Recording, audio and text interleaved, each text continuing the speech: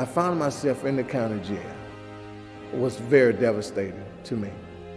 And I sat in the county for quite some time. And then I ended up getting some time, and I was sent off to the Texas Department of Criminal Justice.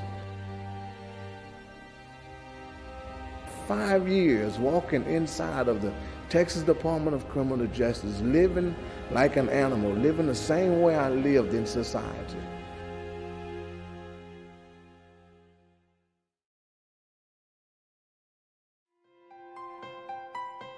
They told me about a place that was called College of Biblical Studies, that I can go and better my education and learn about the scriptures and be the man that God called me to be, not only to my family, but to others around me. Thank God for CBS. CBS have given me the education and the transformation I need. I've gone from a hopeless end to an endless hope.